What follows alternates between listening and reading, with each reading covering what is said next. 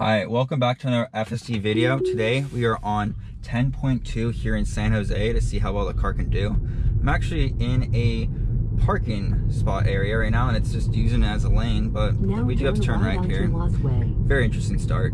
But we're really excited to know that next Friday when Elon releases 10.3 that anyone with a score of 99 will get it pushed. Comment down below if you're excited to see that. If you got to now and push 100, congratulations. With the 100% score. But today we are in San Jose. We're going to put it through a bit of a stress test. Up here we're going to have a left-hand turn under a overpass that has a lot of railroad tracks. We're going to see how well the system is able to handle that. It's done a fairly good job in previous iterations, but here we find out how it does on 10.2. Alright, so it's coming to a stop pretty far in advance. There are 2 lane lines here, but the actual lane line's way up ahead. We're probably 2 car lanes back. Yeah, we're right on top of the railroad crossing sign, so I think it's picking that up.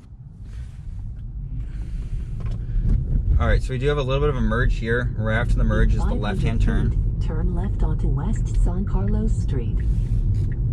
Okay, we just kind of cut off a truck a little bit. Not really cut him off, but he was going a little bit faster, but didn't realize we were merging. But he very safely, comfortably got behind us. Nothing wrong there.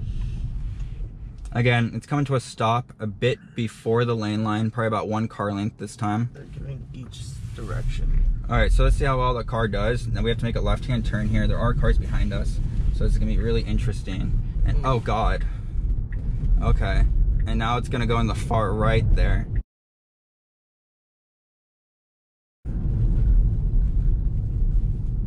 It really wandered through that intersection.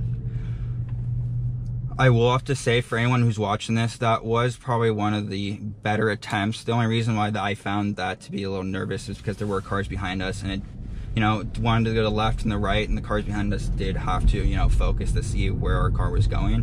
But luckily, we had, drivers who were aware around us. Turn right. And they probably noticed that we were going to do that. Alright, I've punched in a new navigation, and now let's see how well the car can do when we don't put it to an ultimate stress test like that, where there's all that confusing lines with the railroad tracks and whatnot. Most people won't typically come across something like that on their daily drive. It did kind of abruptly come to a really hard break there. Yeah, it slowed down a lot on that turn. Quite a good amount. I mean... And not before the turn like normal. It kind of went onto the street and then almost stopped. But I mean, it's doing a good job so far, other than that. Alright, it is clear and the car proceeds. In 500 feet, turn left onto Gifford Avenue. I'm not gonna lie, so far on 10.2, I'm actually really much enjoying this. This is feeling rather comfortable. Kind of took that lane line how I kind of would take that lane line. Yeah, it's a little hit or miss. Like the corner before that one, it hesitated, and then on this one, it did a great job. Yeah, I really am seeing the progress. Now turn right onto West San Fernando Street.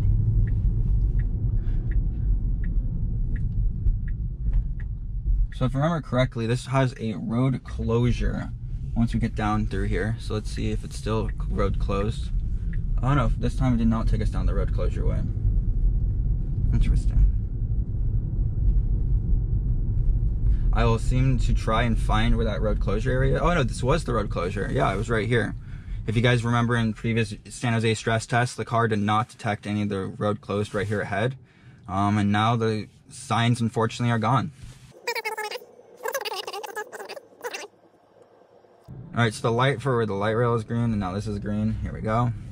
The car is proceeding.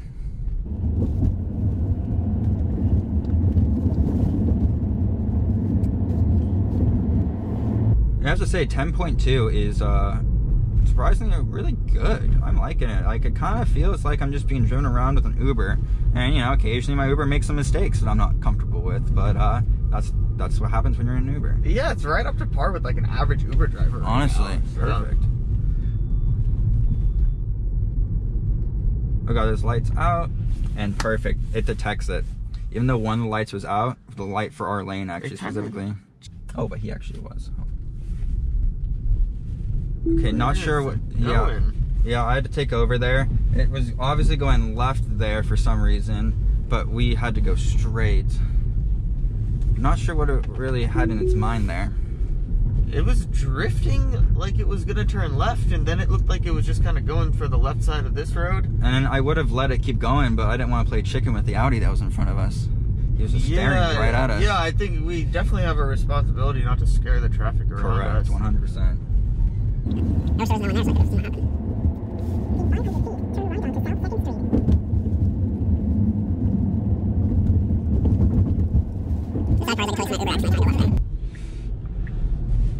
Alright, so we have railroad crossings on our right, and okay, oh god, fuck.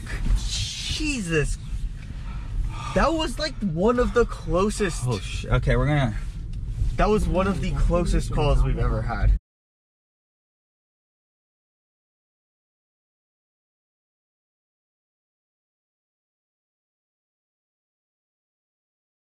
I almost couldn't save that. So I guess consistent with what we've noticed so far, that it's a little hit or miss, but that was a strong miss. I really apologize to Tesla, but I will have to upload that. But I will have to give context. There is a railroad track on our right that is very blatant that even a human could maybe think that it would be a road. And the car did try to go down it, quickly realized that that was not a road, tried to recorrect, but at that point we were about to go over a curb. And so I believe the system tried to recorrect to go into where it looked like a possible road to avoid us going over a curb. And that's where, boom, a pole was. And so I took over. Yep.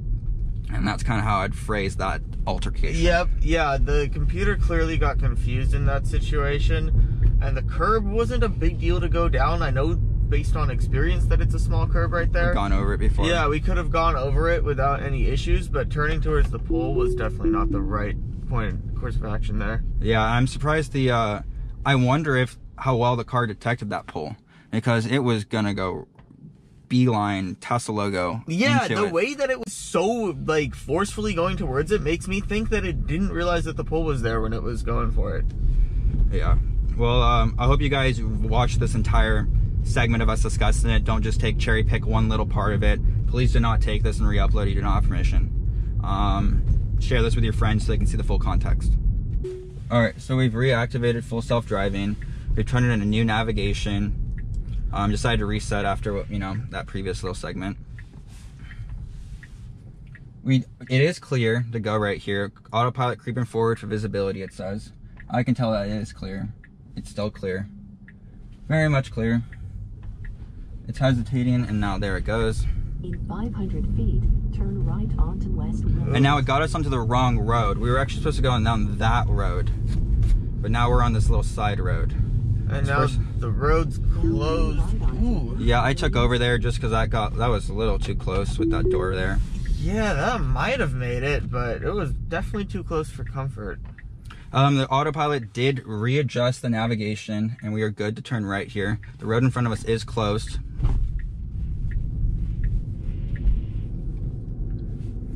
And here we go. Two interventions so far? Oh, autopilot is activating the windshield wipers automatically for us. Probably to clear up the camera, which is interesting though, because I did clean the camera before we started this video. It's come to a nice little slow, letting this person do their parking, and it's just not going to creep up to the red light because there's no reason to really accelerate to red light.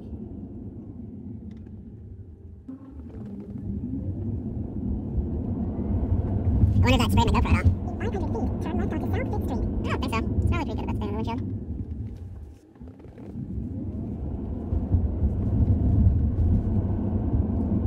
Now turn left onto South 5th Street. So we have to turn left here. We're in a queue of about 4 cars all at the same stop sign right now. Well, one of them decided just to run it.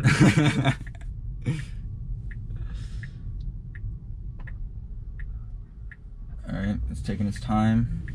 And there it goes.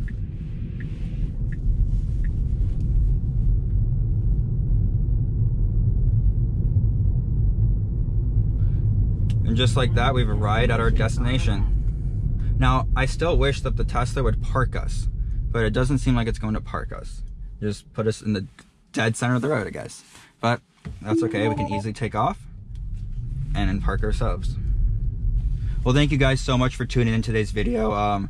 It kind of pushed me a little bit past my limits there in the middle, as you saw. But it was a little scary, but I mean, luckily we were able to take over.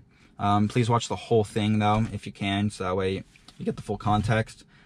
If you haven't done so, feel free to subscribe and, you know, like the video, because that's the algorithm YouTube uses to send it to more people. It really helps us out. And for support us on Patreon, all those things. And we'll see you next time. Thank you and goodbye.